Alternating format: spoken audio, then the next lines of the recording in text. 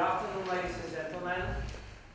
Welcome to the Václav Havel Library. My name is Michael, and it is my great pleasure to welcome a special guest to the library, Professor Grzegorz Ekiert, the head of the Center for European Studies at Harvard University, a man who 2 years ago fascinated me with his presentation about the historical roots of some of the current issues in Central European politics and in geopolitics in general, and he's visiting Prague, so we were lucky enough to get him to the library. And Grzegorz, without any further ado, the floor is yours, and enjoy the afternoon.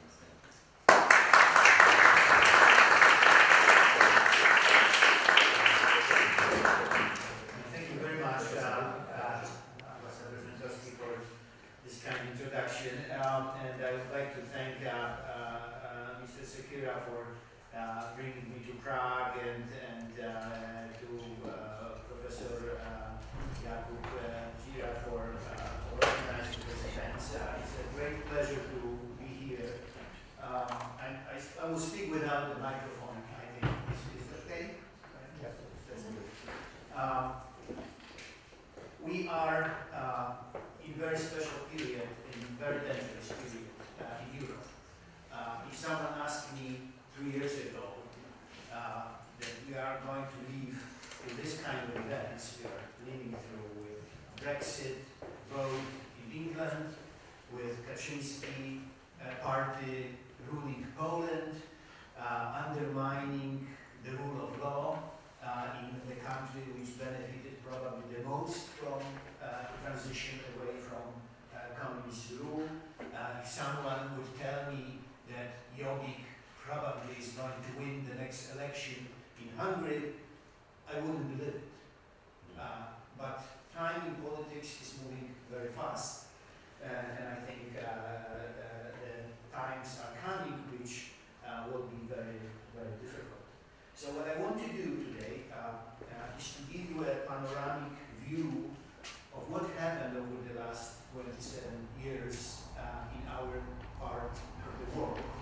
How the transition from the communist rule to democracy and forward, what were the lessons we can extract from experiences all those countries had during this last 25 years, and then talk a little bit about where we are today, about backsliding, about deconsolidation of those new democracies in the region.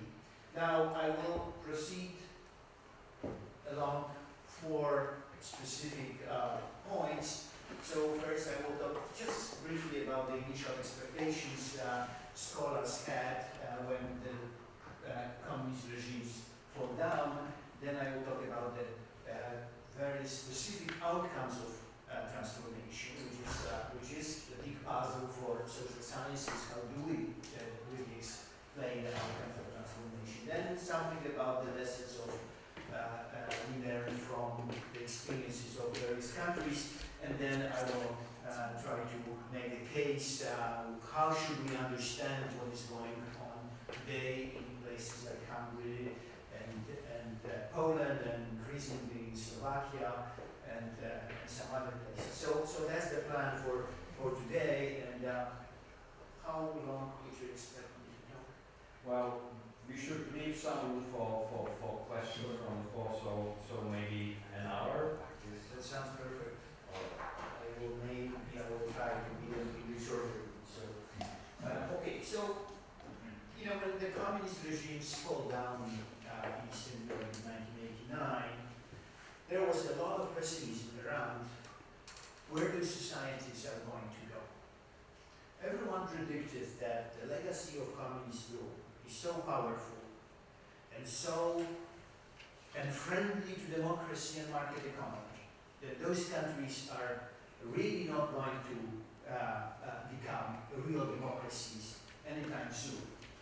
just to give you the one example of this way of thinking, this is a quotation from Robert Putnam, a political scientist from my department and a colleague, from the book on democracy, where he makes this point. We should not expect anything spectacular in this area. Those countries are going to be like Mezzogiorno, with clientelism and lawlessness, ineffective governments, economic stagnation. Palermo is going to be the future of region and the future of Moscow. So that was the view, and this was the consensus. No one really expects that something can work very fast. And of course, 25 years forward, and there is a very interesting story developing in the region. What are the outcomes of the transition after 25 years? And I think we can summarize this in the following 5 points. And I will show you along the way some empirical illustrations of those 4 arguments. So we have first of all the extraordinary diversity of outcomes. There is no more diversified region in the world today than the former communist countries. You have everything here from consolidated liberal democracy, like you do have in Czech Republic, to completely bizarre authoritarian regimes in Central Asia. And you have everything in between. The authoritarianism in Russia, some sort of instability, political instability, as you do have in Ukraine, and so on and so on. So that's the first one. Now the second one is the geographic distribution of those outcomes. There are very specific geographic lines which divide the region today. Then I will say something about the path of developments versus countries of different parts of the former Soviet bloc over time. So that's how I will proceed for another few moments talking about this diversity of outcomes. So first, speaking about democracy, that graph is a graph from Freedom House, the big American foundation, which is tracing the quality of democracy around the world. So every year, Freedom House is rating all the countries in the world on a variety of criteria, and then gives the scores showing how good the quality of democracy is in the specific country, or how bad the authoritarian regime is in another country. So when you look at the last 25 years, and you look at the 4 regions of the former Soviet bloc, this one is the East Central Europe, namely the 4 Visegrad countries plus the Baltic republics and Slovenia. That other graph line describes the countries of the Baltics, on the former republics of Yugoslavia and Albania. This describes what is the core of the Soviet Union, so Belarus, Ukraine, and Russia itself. And this graph is Central Asia, and the other one, we may forget, is the remaining communist countries in the world. So the moment the transition happened, you see how differently those regions traveled politically. There was this incredibly fast consolidation of newly emerging democracy and securing of political and human rights in Central Europe. Those countries, in a very short period of time, in a matter of 6-7 years, had the quality of democracy in a par with Southern Europe and Western Europe. Those places, according to Freedom House, made tremendous progress. They became the established, consolidated democracies very fast. Other places, as you see, were not making so much progress initially, and then stayed on much much lower level, right? So, you know, the Balkans have been struggling with establishing the rule of law and democracy for since, you know, 89 until today. Russia has descended into a quite nasty authoritarian regime. You know, Central Asia never pretended to have any sort of democracy, right? So this was the political story of the transition. Now, the economic story of the transition was very similar. Some countries made tremendous progress economically. So look at Poland. You know, the Poland's GDP per capita quadrupled over the last 25 years. Poland was one of the top 6 fastest growing economies in the last 22 or 23 years in the world. And of course, Poland did not experience any recession during the big troubles in the, of the euro crisis, which we are living through now. Now, for that matter, look at the Ukraine.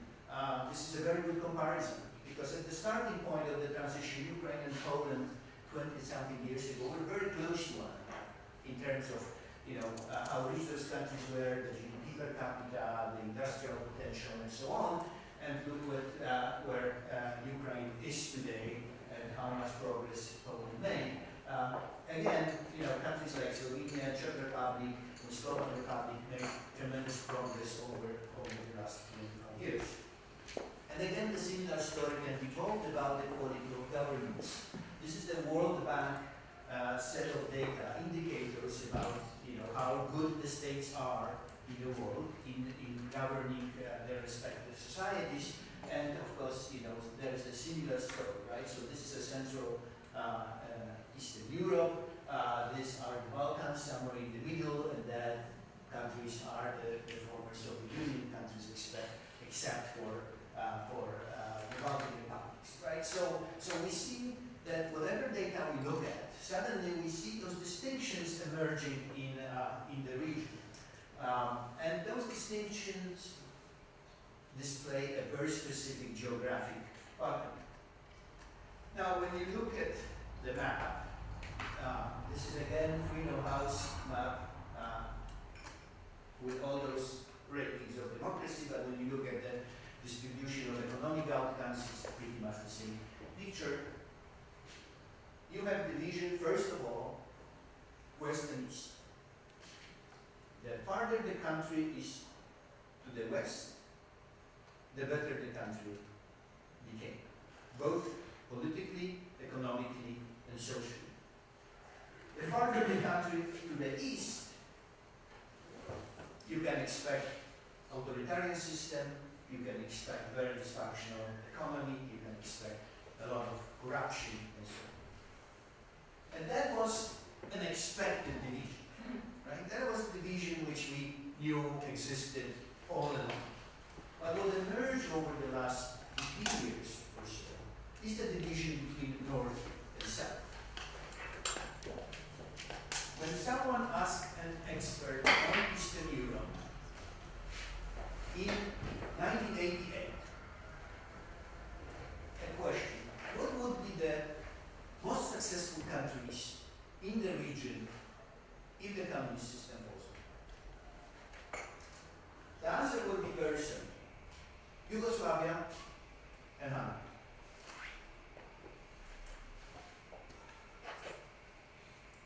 Now, Yugoslavia is here as this very unfortunate part of the former Soviet bloc. And Poland and Baltic republics are belonging to the Northern Europe. I made this point a year ago or so when the former Polish foreign minister said, now they tell in Brussels that Poland is a Northern European country. And this is the biggest compliment one could make for a Pole. So we have this division between west and east and north and south, and this division is becoming very well established and very well entrenched. Now, the other thing which I wanted to mention is the story about the circles, vicious circles of transformation. the evidence from Eastern Europe tells us that all good things go together and all bad things go together. You don't have a good democracy in Eastern Europe with terrible economic performance. And you don't have an authoritarian regime in Eastern Europe with good economic performance. But theoretically, it would be possible, right, to have a nasty political regime which have decent economic policies. And China is trying to do something like that, right? We'll see how far this goes. I'm pessimistic on that. But evidence from Eastern Europe tells us this story. So if you measure the economic transition on this dimension, and you measure the political transition in this dimension, you see that the most successful countries are both good democracies and working market economies. All the bad countries are neither, right? So again, good things and bad things tend to go together. But the big puzzle of the transition is the following. One could imagine that over a period of a quarter of a century, with so much attention, so much money, so much help, so much advice going to those countries in the region, they should make some sort of progress and converge in one way or another. Now, you look at the region over this period of time, like looking at the scores of democracy, and you see the parallel lines going on. Those countries are not moving up, becoming similar to those countries.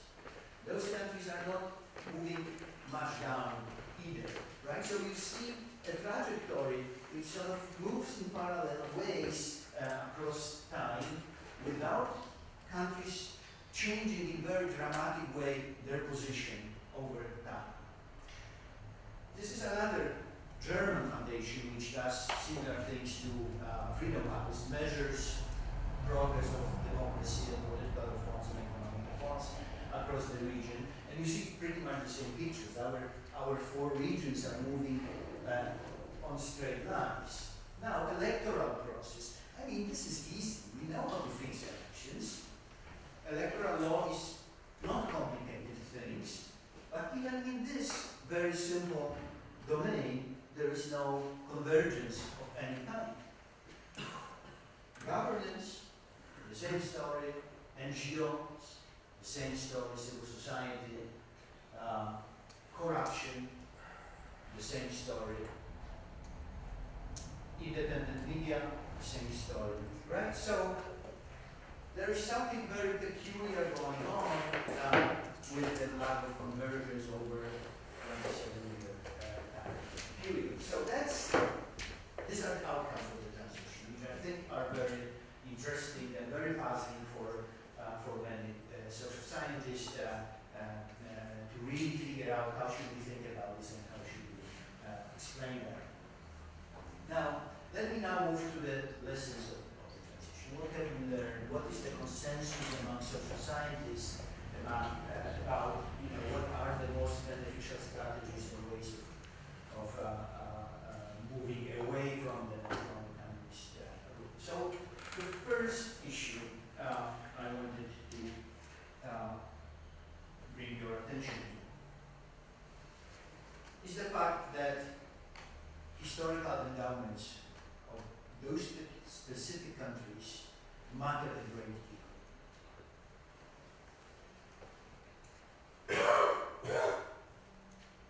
And it's puzzling that despite all the opportunities, the countries which started at a certain level are at a certain level today. Right? So the richest, the most developed countries in communist Europe are today the richest and most developed countries of post-communist Europe. Right? And those traditional divisions tend to persist over time. And I want to make a very short historical footnote to show you a quick story about the power of historical legacies, which is very puzzling, and I've seen that set of slides before, but he's happy to see it once more. Now, Andrew Janos is a prominent Berkeley political scientist who spent a lot of time studying Eastern Europe, mostly Hungary, and he had this long historical view of developments, and he started his book on economic developments in Hungary over the period of 100 years with this old French proverb that regardless how you change the things, they tend to stay the same. And then, okay, so here's the story, right? This is a map of Poland, and this is a presidential election in 2005 in Poland. At that time, Kaczynski and Tusk were the two candidates. And then one thing you see here is that in this part of Poland, Tusk had the advantage in elections, and in this kind of Poland, Kaczynski had the advantage. Now, these are the parliamentary elections, which follow 2 years after the presidential election. And again, you see this kind of division of Poland between sort of civic platform and law and justice party. We move forward. These are the last European elections. You see the same thing. This is the latest presidential election in Poland between Bronisław Komorowski and Andrzej Duda. You see the same thing. This is 2015 parliamentary election. You see the same thing. Okay, so what is the line which divides Poland into those two politically different camps with very different political preferences? Now, when you go back to 1871, Poland, of course, at that time was not an independent state, and was divided between German, Russian, and Austro-Hungarian Empire. And here is the border between Russian Empire and German Empire. So when you impose the border from the 19th century on electoral preferences in Poland today, here you see it.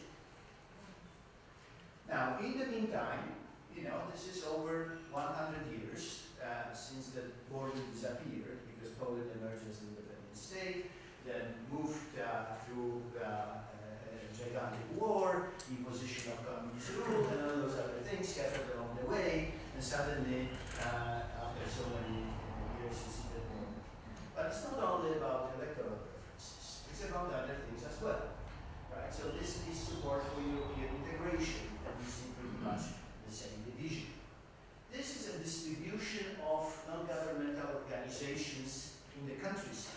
Right? You have a lot of NGOs in this part of Poland, and you have relatively few NGOs in that part of Poland. It's not only about the density of NGOs, but also about the kind of NGOs you have.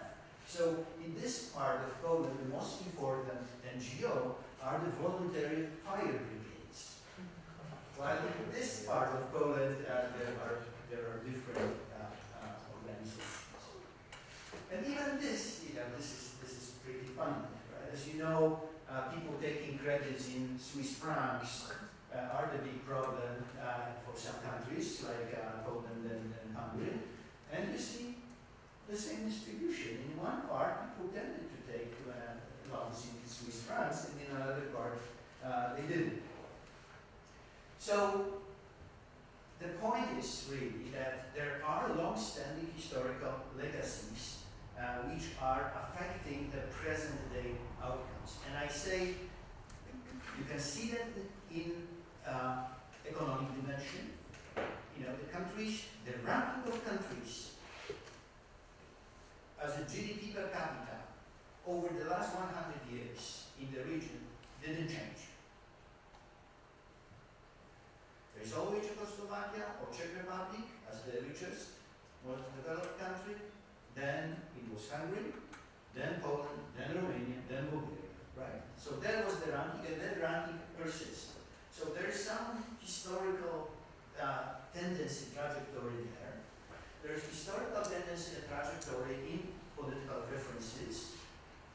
today, when you look at the language of peace party in Poland, this is exactly the same language the communists used, I was telling President in 1968, during the anti-Semitic, anti-intellectual campaigns in Poland.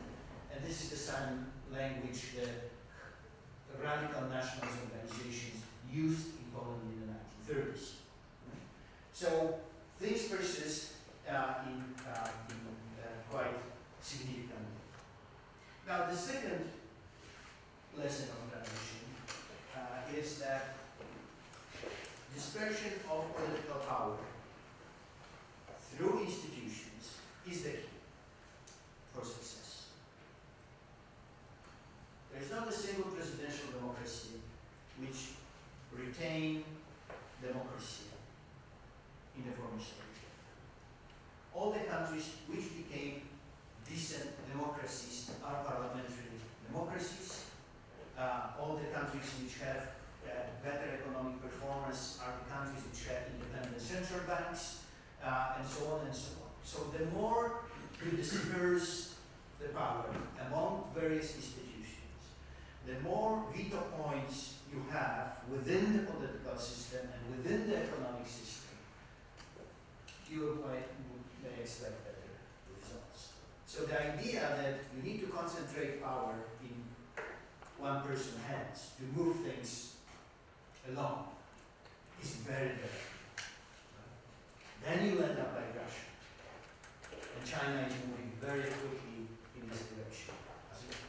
So that's the second lesson which comes from the region. Now the third lesson is that your location on the map matters. And of course, the closer to Western Europe you are, the better off you are. Because of the diffusion, because of the exchanges, because of all the other things which facilitate the exchange of ideas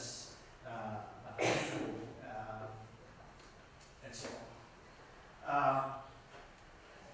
The fourth lesson of the transition is that if you were democracy at a certain point in the past, this comes.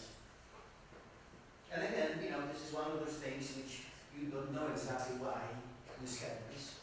But all the countries which have decent democracies today in the region are the countries which had democratic experience at one time in their history before. So it seems that building democracy the second time is easier than building democracy from scratch. And it's interesting that you look at institutions, those countries which had parliaments before have the same parliaments today. Those parliaments have the same names. They even have the same number of deputies as they did in the 1930s, and so on. So this is an interesting story.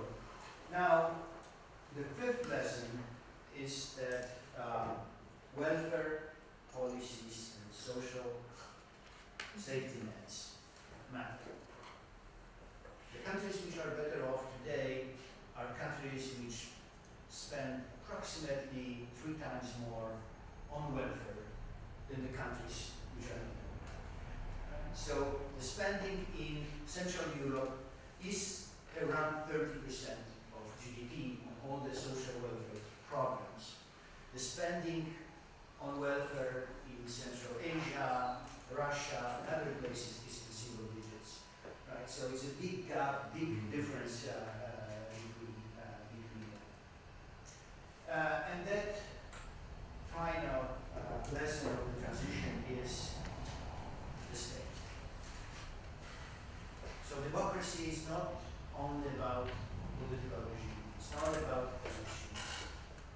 It's not about choice. It is also about competent state. About competent bureaucracies, accountable state, about judiciary, and so on and so on. Right? So the countries which were able to reform the states inherited from the common period are doing much better than the countries which were not able to do it. Okay, so these are the lessons, and now we face the biggest puzzle, of course.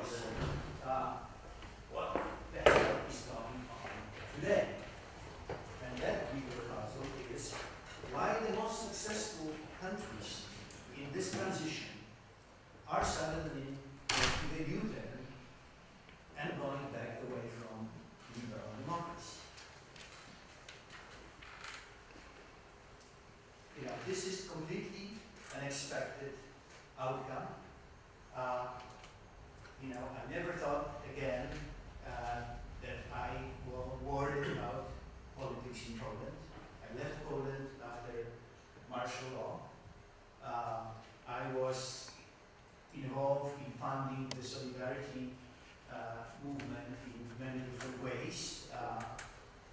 I proudly wore the solidarity logo, which then I put aside when the solidarity trade union became a nasty legal organization after '89. But today I wear the COD sign, the Committee in Defense of Democracy, which is the second largest social movement in defense of democracy in Europe after solidarity was in 1980. Right? So that's something which I never expected to happen again, and this is really critical and positive. Now, first, what is the evidence of the backsliding? And I think this is quite obvious. So again, going back to the transition to the Freedom House ratings, you see that Central Europe, the quality of democracy has been declining since 2004. Right? So there is something really going on, that those countries are losing the quality of democracy. Of course, the Euro-Asia with Russia itself slides even faster. The Balkans, which were making some slight progress over the last 10 years or so, are at the starting point again. So that's the story of politics, it's the story of democracy. It's the similar story of economic reforms. Those economic reforms stagnated across the board, as you see. Again, around 2004, suddenly those lines are starting to go flat. What is even more worrisome is that the stagnation and the backsliding in economic dimension is bigger in the new member state of the European Union. Here you have this bigger.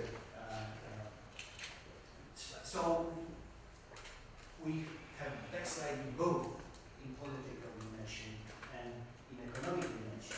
And what goes with it as well is the decline in trust in market institutions.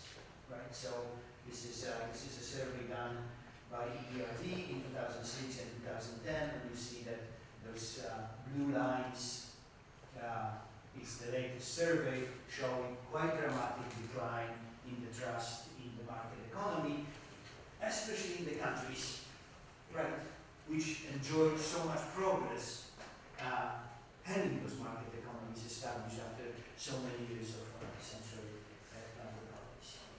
So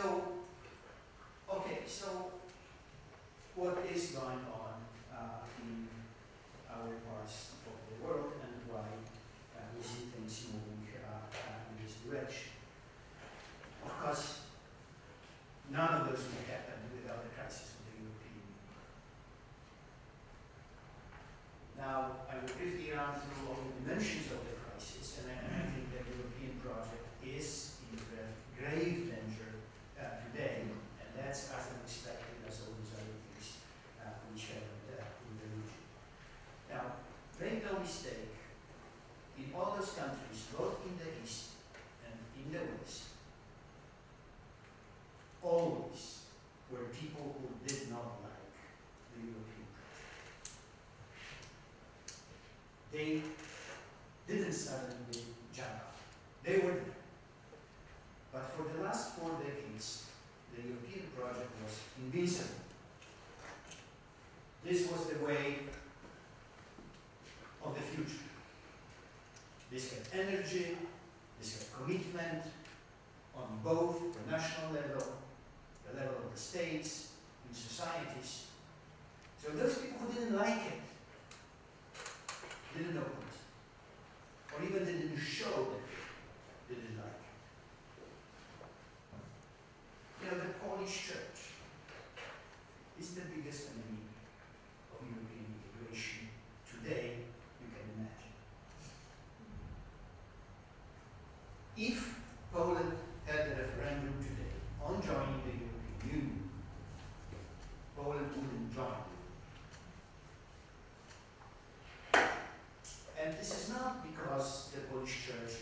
changed in some dramatic way. Of course, it did a little bit, right? It moved to more conservative, more nationalistic direction. But it not for John Paul II, who was really very forceful for European integration. The Polish church would have been opposed to it even in 2004. So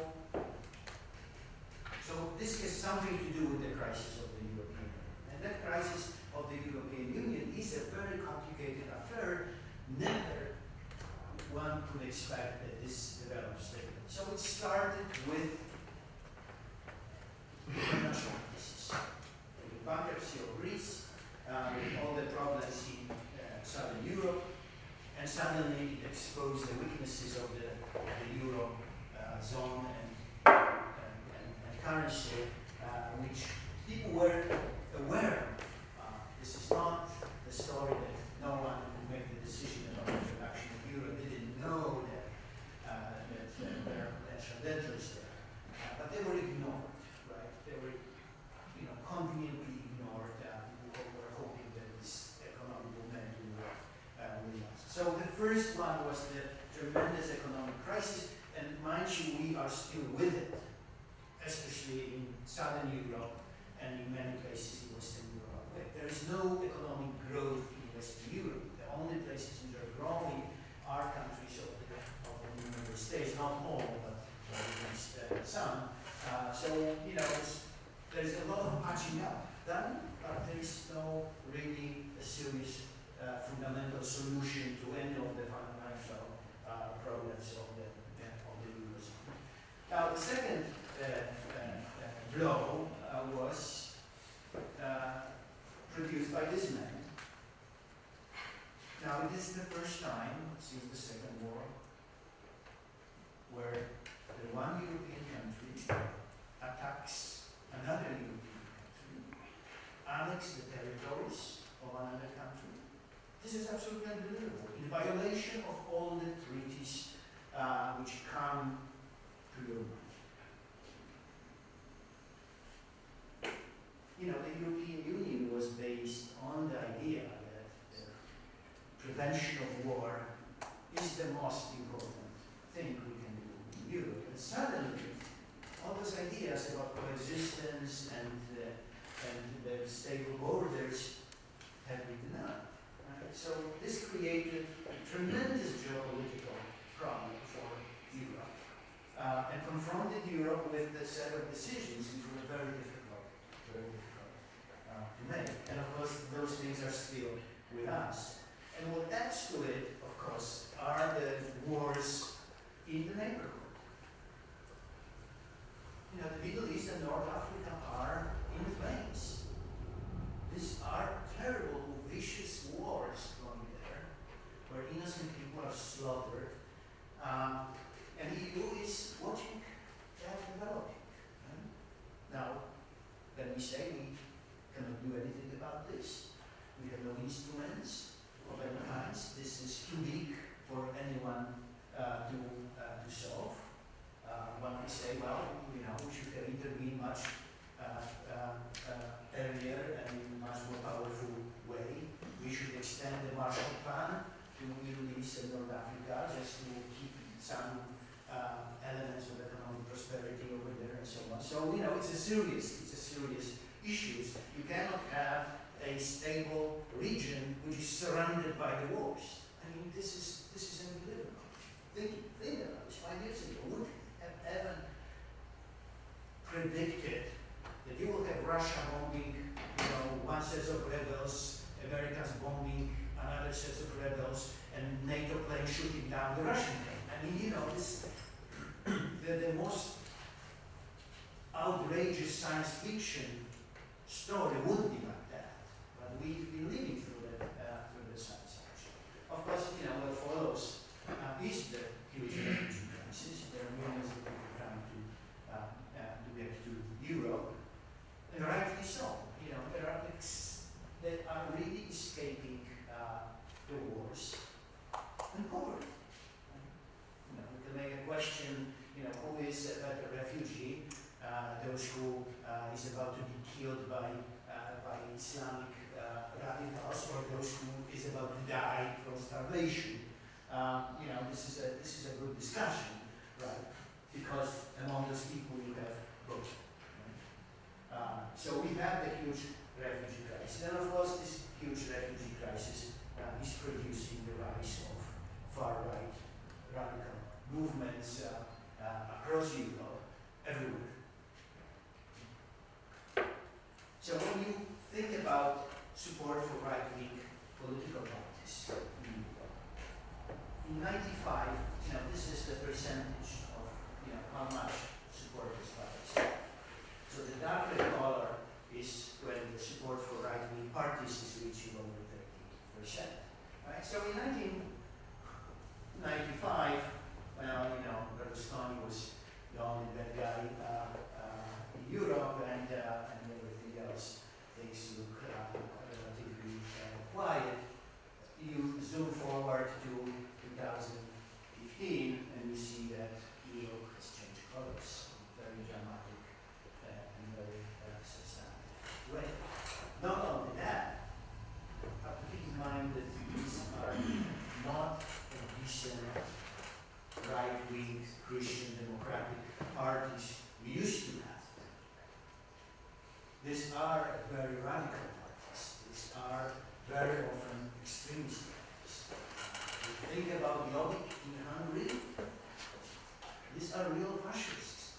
This is not sort of a little bit more radical.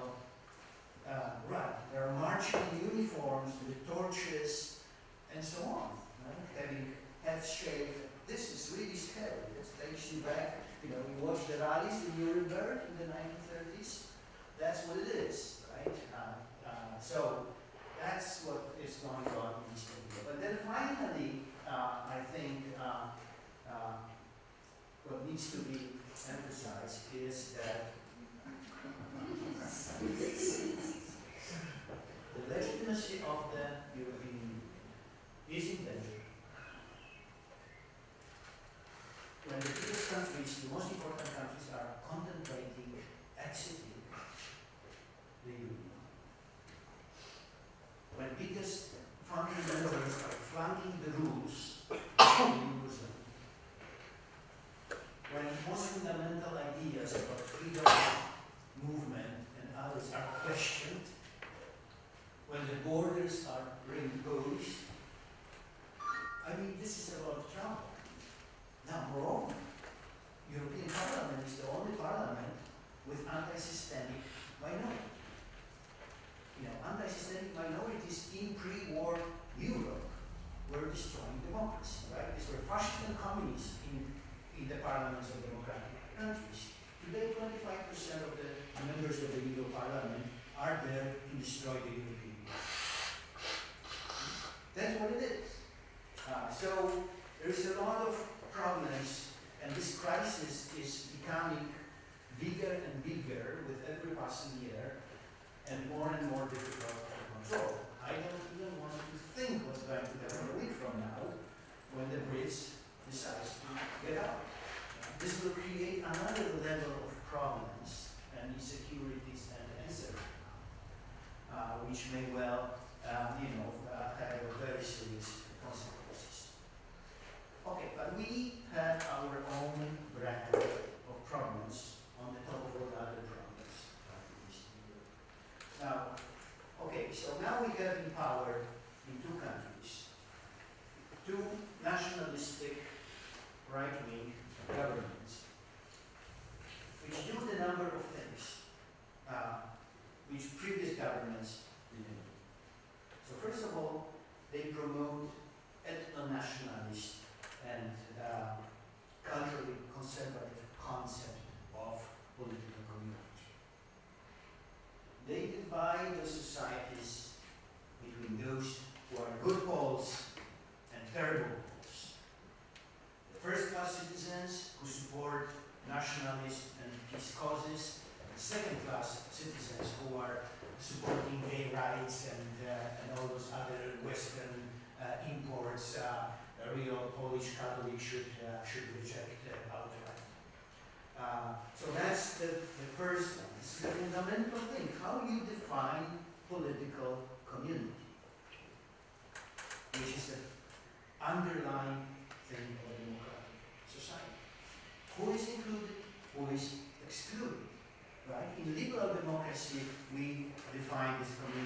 very broad way, trying to include everyone. They are doing that. They are trying to exclude gays, Islamists, anyone, right? They don't allow. Now, they pursue a populist economic policies. The key idea is to reverse the privatization process, renationalize the economy.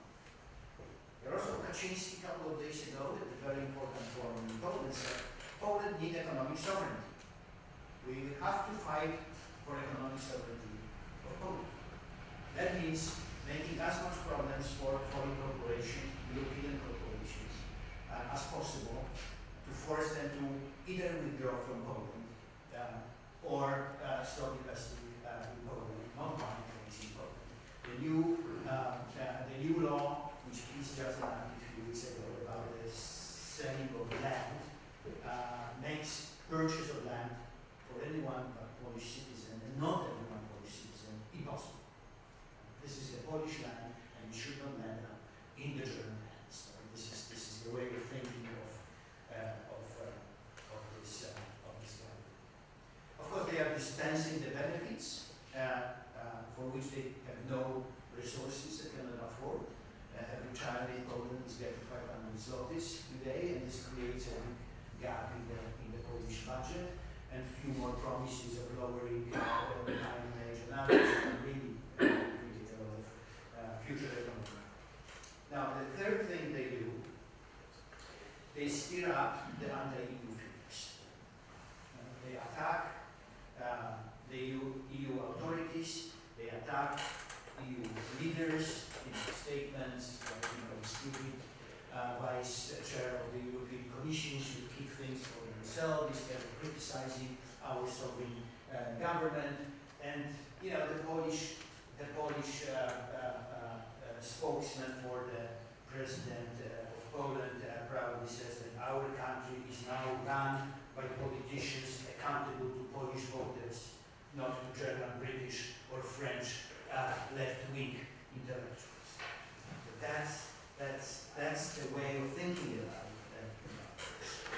Now, the first target of attack were the constitutional courts. This was done by Orban in Hungary first, and now he's in full speed in Poland. Now, the institutional courts in Eastern Europe emerged over the last 25 years as a very important defender of rights. They were important veto players in those countries. So in order to force new legislation, they need to be neutralized. And this is done with great precision. So the new law on constitutional court in Poland changes the nomination process for the judges, so that it's to pack the court with its loyalists. It changes the majority decision rules. So now you need to have 2/3 majority in order to question the law.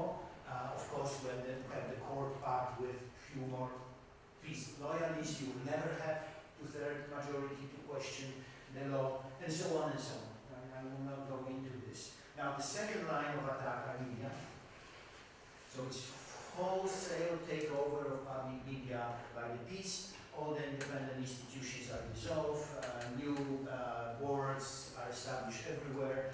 Every newspaper, radio station, TV station, which is public, is packed by the loyalists from PiS at this point. And of course, this is also applied to the public sector in the economy.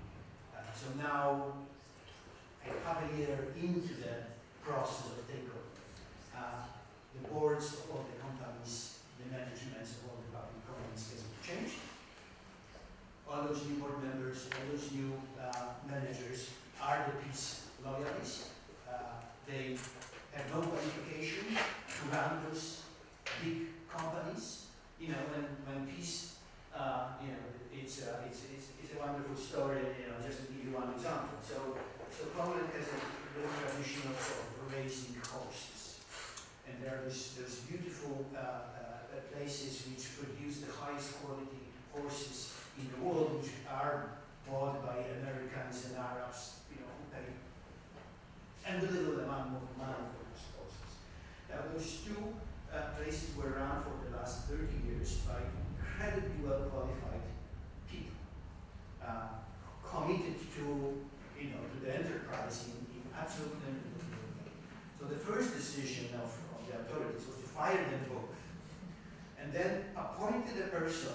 who never had anything to do with horses. So when the journalist asked him, okay, so what are your qualifications to run those two very special places? He said, I always liked horses. that was the qualification for becoming the manager of that. Right? So, you know, that strategy, of course, was invented by this man, but peace in Poland is following this with much greater speed and much greater determination. Well, let me say one thing more on the specific ideas coming from this kind of thing. The refugee crisis created another opportunity to say no to any involvement in solving the refugee problem in East Europe. And here, you know, you have the people who are saying things like, you know, the refugees bring dangerous diseases, they will destroy our society by bringing in terrorists and so on. And here is your gang of four, which is supposed to create a bloc against Brussels in solving many other problems. Now, this man came out with a completely new idea of creating a bloc in Visegrad countries, like spanning from Baltic Sea to the Black Sea, and he wants his bloc really to torpedo everything which European Union is trying to do. So that's kind of, you know, the Central European phase of the revolution which is going on. And I call this revolution because this is indeed the revolution from above. This is the way the Bolsheviks were acting, those men, they got authority and the government will proceed in the following way. Now, okay, what are the causes of this U-turn? The classic example of argument is that the so-called transition losers, all the social groups which lost in the last 25 years, or finally get out of making claims. And when you start asking people what they think about their situation, what they think about progress they make, what they think about their jobs and other things, surprisingly, they're pretty happy. You know, they know how much progress has been made over the last 25 years in any possible direction, right? Any possible dimension. And I will show you something in a second. So these are not the transition losers who are voting those nationalists in. This is the revolution of the provincial elites. One would say that these are the losers of the European elite integration process. These are people who never benefited from elite integration. Don't know languages, who don't have skills, never studied in Western universities, don't have degrees from Harvard Business School and from Oxford, and so on and so on and so on. These are people who don't like what happened in Poland and in other countries. Right? And I always give that example of Jarosław Kaczynski, who is the man who doesn't know a single language, who didn't travel. He maybe left Poland twice when he was the prime minister for 2 years and didn't like it. This is the man who never read a foreign newspaper. This is the man who never saw the foreign television. This is the man who doesn't have a bank account. This is the man who doesn't drive. And he's alone with his car. These are the people. These are the people. Now, two other things which should be mentioned in this. What I call the fractured Europeanization is the process in which there is a gap between how quickly you can change economically and materially and how quickly you can change culturally. You know, it's very easy to learn how to dress, what to say, how proper Europeans, what kind of glasses they should have, wear the white socks or black socks. That's very easy. It's very easy to learn what, you know, cultural people should consume, right? You know, sushi and all those other things. Now that comes quickly, right? So you see that artificial modernization across Central and Eastern Europe. You know, they all dress the same. You will never recognize whether the person on the street is Italian or Pole or Czech and so on. They go to those same sushi places. They like the same cocktails and French wines and all those other things. And they learn that things they should say, right? You know, what decent European should say. But the moment they have a couple of glasses of that French wine, and we start talking to them, suddenly you discover that, you know, this is just, you know, on the surface. They are very different. They don't believe in what they say, right? They have very different ideas. Now, that's what I mean, that there is this disparity between how quickly you can change in an artificial way the way you dress, and how much time this takes for your cultural ideas and values to be changed. And now we have this big gap developing, right? That, you know, they look like Europeans. Look at Orban, and he's, you know, well-dressed European leader. He opens his mouth, and he is a provincial Hungarian politician. You know, that's where the problem is. Now, the second problem, of course, is that I call this the banality of the order. And you know, what I mean by this is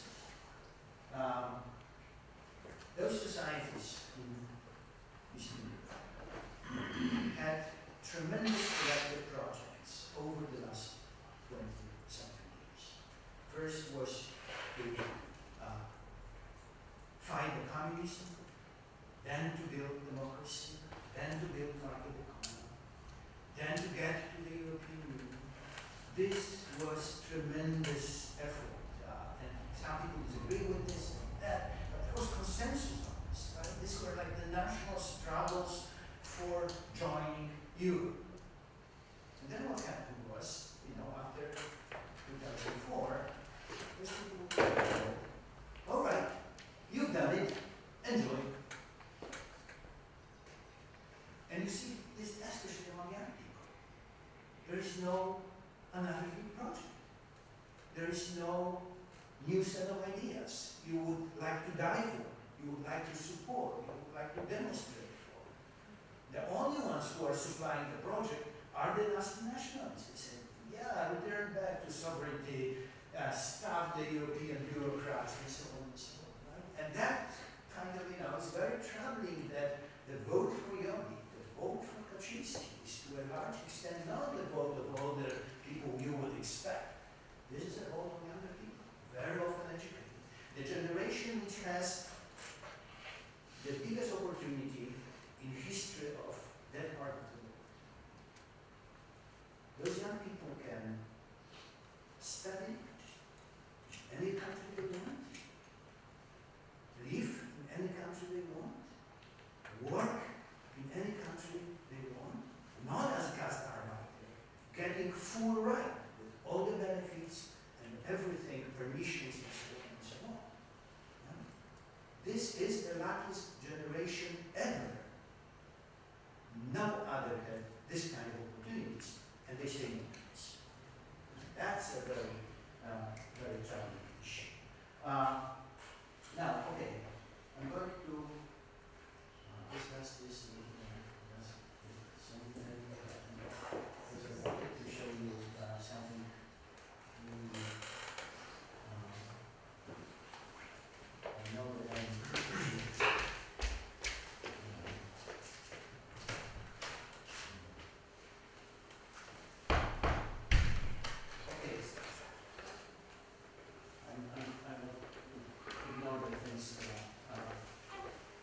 now, when I say that this is a revolution from above, done by the majority, what I have in mind is this.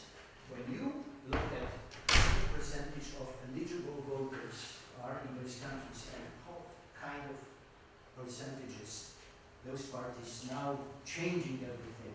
But as this, peace got 18% support of eligible voters and 37% of those who actually voted. This is a minority political party. And this is the minority political party who has the idea of democracy, that whoever wins the election can do anything. Because it was God-given right by the people to run the country. So these are the minorities really which are pushing those countries into a very dangerous situation. Now, when you ask people, this is a survey which was done 3 weeks ago.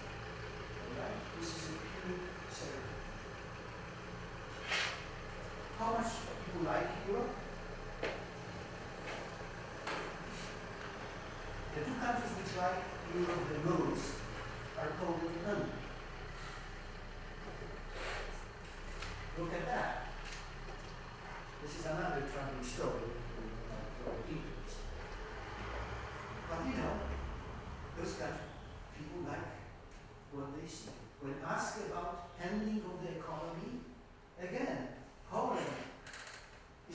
Poles are thinking that EU is doing well. And Hungarians are very close to it. Right? So Poles, Germans, and Hungarians are thinking that EU is doing economically quite good. So those minorities imposing the new rule in those countries are really going against the wishes and preferences of the majorities of the population. Now, is the way out of that? And I think I want with this. I think that the only way out for Poland and Hungary and potentially some other places is the strong European Union. A strong European Union which is able to control what's the rule of law and quality of democracy in the member states. And today it looks very sad. We may not have that kind of European Union which would prevent this kind of nationalistic revolution from taking place in Eastern Europe. All right, so let me end up on this pessimistic note.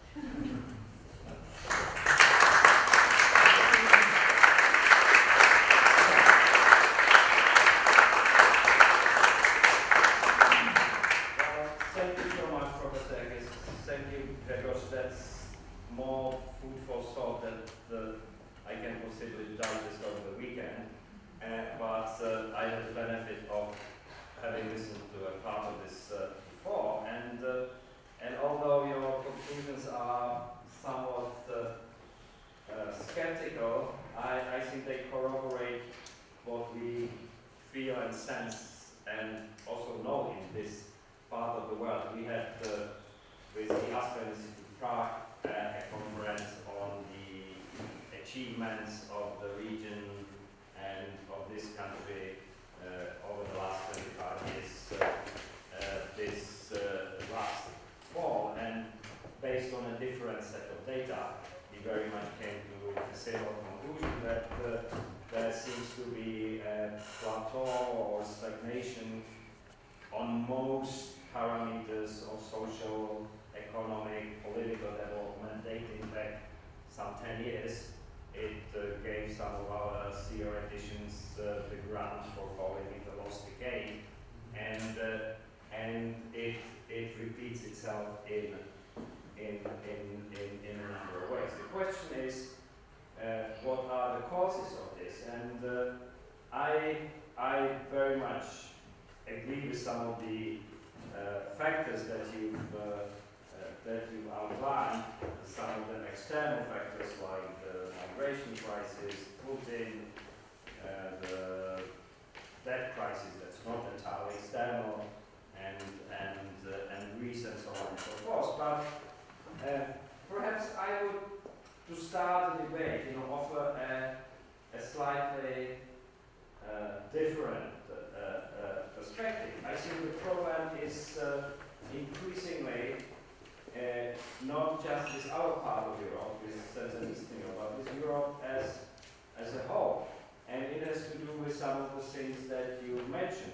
During the Cold War, the western part of Europe, or the West, if you call it, including the United States on the other side of the pond, were largely united in the defense of the values that we still invoke as our fundamental values by the threat of the totalitarian system from the East, and that kept them more or less united and aware, keeping the eyes on the ball, as the Americans would say. After 1989, there was a residual task for them and for us, and that is to reap the fruits of the victory and to bring our part of Europe back into the fold, and that was a mission for us. We called it Back to Europe, for you, for everybody, and it was also a mission for the European Union and for NATO, the enlargement of NATO, the enlargement of the European Union, and that was more or less completed by 2004. And what next? And suddenly you see that the eyes on the ball are no longer there, that even speaking of some things that we thought we knew what they meant, like human rights, you encounter completely absurd debates about human rights, like the fundamental human right to broadband internet, or fundamental human right to an equal salary for everybody in the world, as in the referendum in Switzerland 2 weeks ago, etc., etc. And the sense of the direction and the sense of the mission is largely lost, and the sense of the West as a geopolitical entity is also weakening by the day, because it's not just the EU that is having problem. The sense of transatlantic relationship that was very strong over the years is also much weaker today. That prevents us from dealing some of the crises around us in Syria, in the Middle East, and so on and so forth. So that is my worry, that it's not just us that's in trouble. It may be us and the West that has lost direction. What do you think about that? Well, there's no question that the troubles are everywhere. So elections in the US, we live in despair. I mean, people cannot believe what has happened. And this may move in any possible way. I think, I mentioned this to someone yesterday. A friend of mine wrote this piece about possible problems in Europe, and it started with a joke saying President Trump, together with Prime Minister Johnson, will congratulate Marine Le Pen for winning the presidency of France. Now, half a year ago, this was completely ridiculous. Today, at least the first two, not so funny. Not so funny. Okay, so that's the point. And of course, you see the trouble not only in the West, in broad sense, but you see this in Russia, you see trouble in China. So there is a moment in the world history where there is a return of turbulence of quite amazing intensity, and return of conflicts of various kinds, which we thought were behind us, thinking about South China Sea and everything which is going there. I mean, the Southeast Asia today looks like Europe in the 1930s. We are very busy thinking about what's going on in Europe and pay very little attention to what is going on now. The powder keg, which may explode every second in China, or newly authoritarian Chinese leader will make one city and still be the city. So that's point number one, right? That there is this across the board very turbulent and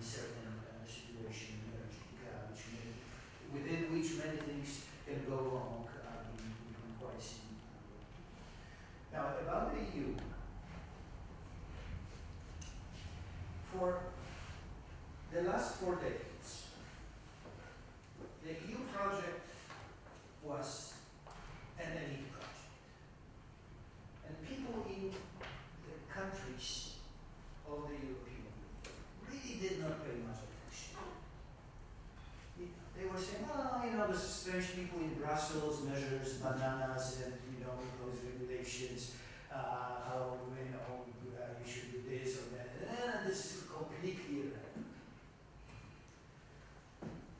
Philippa Schmitter, who is a great political scientist, at a certain point said, well, you want to make European Union relevant? Let's decide. Let's let the Union decide about taxation, benefits, healthcare, retirement. Then you will see everyone will pay attention to it. That's exactly what we have today. Right? Suddenly people in Greece woke up and said, bloody hell. Some bureaucrats in Brussels are cutting our benefits, are cutting our salaries, are cutting our pensions. Something is going terribly wrong. Right? So you know, you have that moment where people realize suddenly that EU matters and they don't like it. Yes, that's the paradox. You know, exactly the things that, you know, would or could bring the EU together are the things that are preventing it from getting together. Now, the second thing which you know, I sort of hesitate to say that, and I have to sort of, you know, make an introductory remarks. I spent my entire life committed to democracy. Right? Since I was of your age in the college, you know, I was sacrificing whatever I could for my ideas and convictions about liberalism, pluralism, democracy. Okay. Saying that, I think that the idea of democratizing European Union was a very misguided project. And some people who are strongly behind that acknowledge this today. They say, we struggle so much to give European Parliament more power. Because we thought that the moment the European Parliament has more power, then people will say, yes, it's an important institution, we'll vote for it, we'll elect for it. European Parliament has the highest power today we ever had. The participation in European elections is the lowest in history. It's been going down every 5 years since 1980, the first European election, every 5 years. That's right, but you know, the moment, you know, the powers of the Parliament started to accumulate, it went even farther. And then you have, of course, all the loony fringe parties running the European elections who would not have the support in regular elections. And, you know, a big part of the Parliament is a collection of completely strange people with, you know, completely outlandish ideas. So, you know, the idea of democratizing European Union through expansion of the rights of the European Parliament, I think was a wrong idea. Now, these people who were advocating expansion of rights of the Parliament, I say today, all right, so yeah, this didn't work. This didn't democratize European Union enough because the Commission is the problem. So Commission needs to be a leader. And if, you know, the population of Europe votes, you know, Christian Democrats as the minority in the Parliament, those Christian Democrats should have the government, should have, you know, European Commission, and should pursue the policies they want, because they want the election. And I think this would be even bigger disaster if that would have happened than giving so much power to the European Parliament. So, you know, I think there is something to be said about EU as a lead project, as a set of autonomous institutions which are taken out of everyday politics, depoliticization, you know, the way the central banks are. Democratization? Yeah, I mean, you know, this is one of the possibilities. I just put this on the table because I think, you know, the moment, as long as it was a technocratic project, it worked. The moment it started to be more forceful,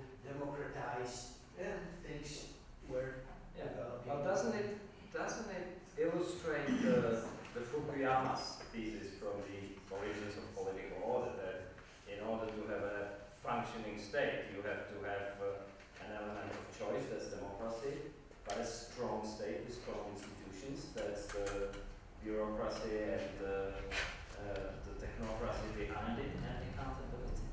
And I personally believe that the problem with the various attempts to fiddle with the European Union is that you increase the democratic element without increasing the accountability, or you increase the bureaucratic element without doing something for the institutions to be more accountable, and so on and so forth. By the way, you said that most people for a long time did not care about the European project. I have to say this here because we are in the Václav Havel Library. Václav Havel, as a 16-year-old boy, living in a Stalinist, communist Czechoslovakia in the first months of 1953, in a letter to a friend wrote, that was 8 days after the signing of the agreements on the European steel and coal. So he wrote, look, this is where the new Europe is being born. How did he arrive at that idea as a 16-year-old at that time in this place is a mystery to me. But he did. And he thought about the project for all his life. He supported the project very vehemently. But at the same time, in his speeches and in his writings, he criticized the lack of identity, the lack of ethos, of responsibility. So responsibility was a big word for him. And I'm afraid that what we are experiencing in Europe today is a crisis of responsibility in a major way. That's right, the crisis of solidarity, yeah. Which is very much connected to it as well. I fully agree that the state needs accountability, legitimacy, and so on. The question is, should we treat European as a state? Right. So there is a big discussion, has been for many years, about the democratic deficit in the European Union, and of course there are different voices in it. But in a way, this is a project of democratic states. This democratic part of it, the accountability part of it, in a way guaranteed through the participation of democratic government, the representatives of democratically elected government in managing affairs of the union. So I don't necessarily think that this institution should have independent, specific legitimacy and accountability. I think you can provide this through, the mechanisms are already in place. Well, we should give an opportunity to the floor, please. Yes, sir. I have a remark on Ukraine. I just spent there in Odessa. I spent 2 weeks as a lecturer, and I was aware that nobody speaks Ukrainian in this area of the Ukraine. It means all these people speak Russian. Yeah? So I'm told by academic colleagues that they are imposed, they are forced to speak, to have lectures in Russian, but they don't do it. They just refuse the order of Poroshenko. Yeah? In the center, as to your graphs, in the center of Odessa, you will find more Porsches and Mercedes than in the center of Prague. So there's a total paradox, which is not rendered by these graphs. No way. Not only there is a very rich upper class, but all restaurants, all bars are full with middle class people. And you ask yourself, how is it possible with a salary of not even €200, which tends to go down with the rule of Poroshenko. So that's the situation. And this situation, I must say, is not reported in the Western media. Because it means that if you impose this Poroshenko Ukraine to the south, it is just as if you would impose to the Bohemian Czechs, I don't know which type of language, maybe the Slovak language, and say from now on you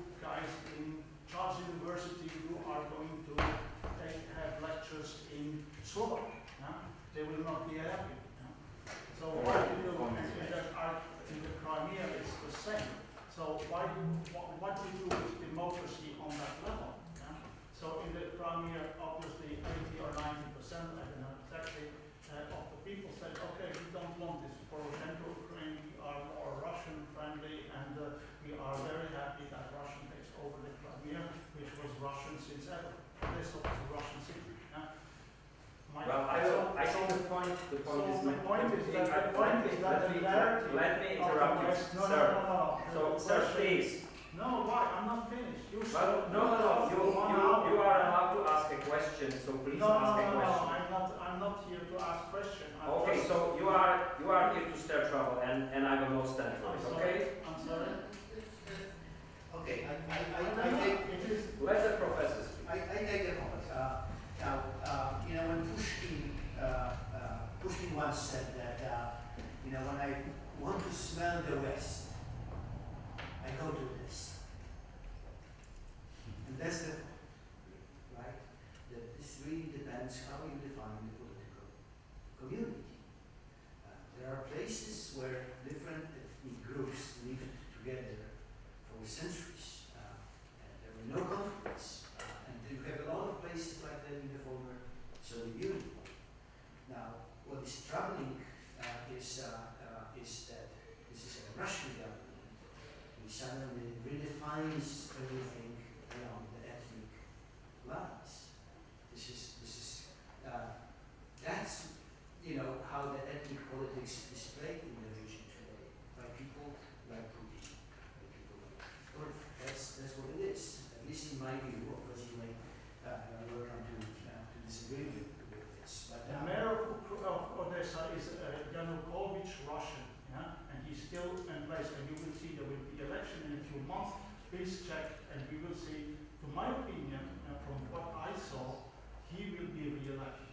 Because the people are strongly against Poroshenko and the model he represents. Look, I sympathize with what... Excuse me, my initial question was, could you please say something about the association treaty which was proposed by the EU to Ukraine, which went on for years in a covered, under table, secret way. Nobody was aware of it. And only it came out, the big bang came out when Yanukovych at the end didn't sign. So this is an example of totally anti-democratic.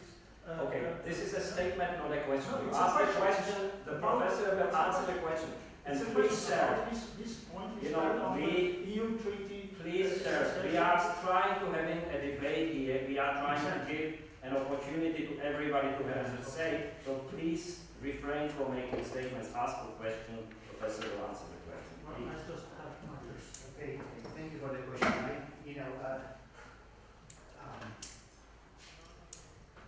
When people now reflect on what's the problem with the European Union, more and more you hear the voices that there are two problems. One is the introduction of EU and the second is the that's a very troubling idea. Because in many ways I think that enlargement is one of the most successful policies ever tried in Europe, which brought millions of people in very fast way into a life under liberal democratic regimes. Now, Europe and EU has a problem of how to deal with the very face. Is the enlargement something which you should contemplate, expand to Europe as Ukraine, Turkey, and other cases? Should we say to those countries, forget it, we are done, basically, except for maybe Albania or some other former Yugoslav republics? And I think, you know, EU was trying to look for something to give to those neighboring countries some sort of benefits of belonging to a big trading democratic bloc without acknowledging in any way that they will become so much in the future members of the European Union. And I think, you know, this policy was difficult. There was a lot of debates about this. There were different voices pushing this in different directions. And this, you know, probably, logically, this sounds like a very reasonable thing to do. In the implementation level, probably there is a lot of problems. Now, this being said, the point is that every sovereign nation should have the right to decide what kind of alliance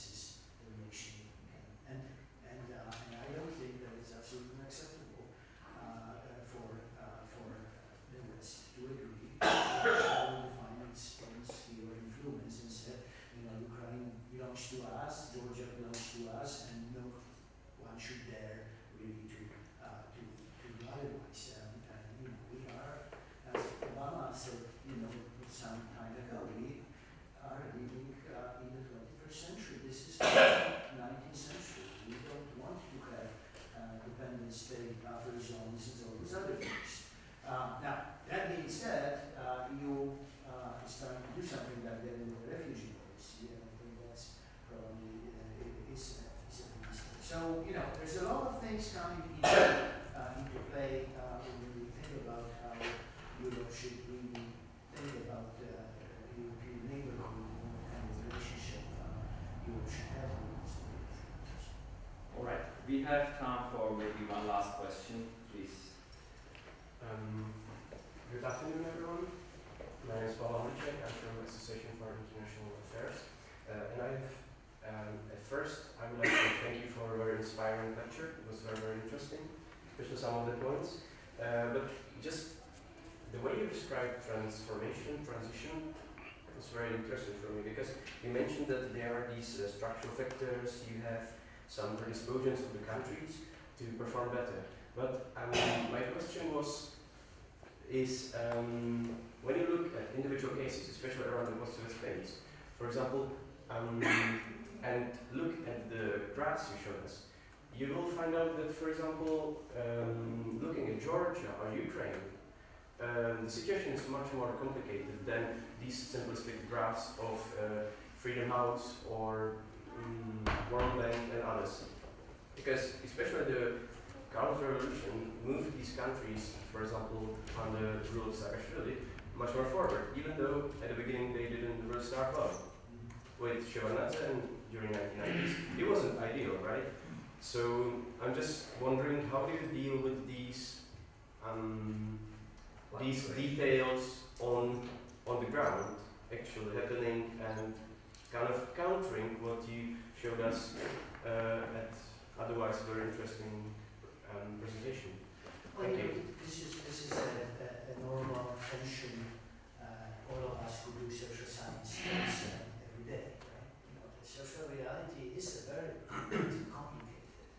There's a lot of specificities in places, countries, and so on, and we really need to acknowledge that and not to try, you know, to deny that this is not the case. But on the other hand, sort of what we long for is the possibility to generalize, you know, to say something which applies to a little bit broader things outside of very specific, you know, case of a very specific country. You can say exactly the same thing about the regions within the countries, right? So, you know, you can push that even more and say, okay, what are you talking about? Talking about Poland and how you opinion in Poland and so on.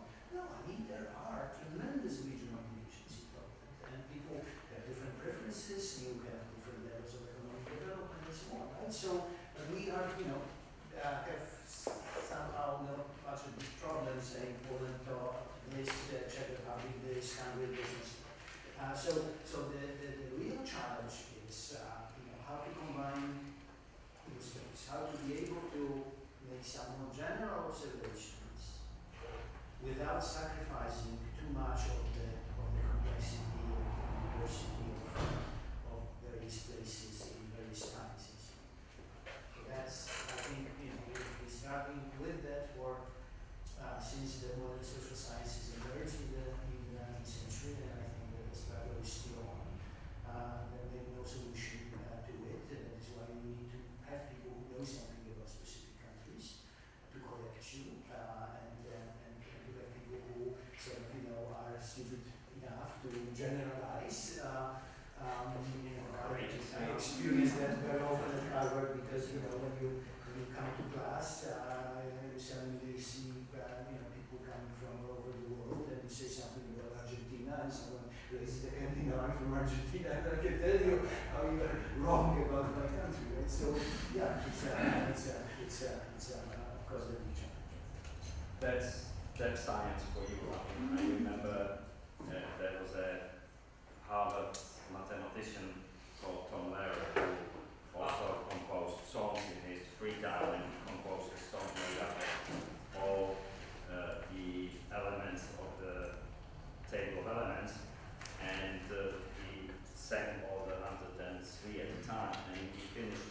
singing.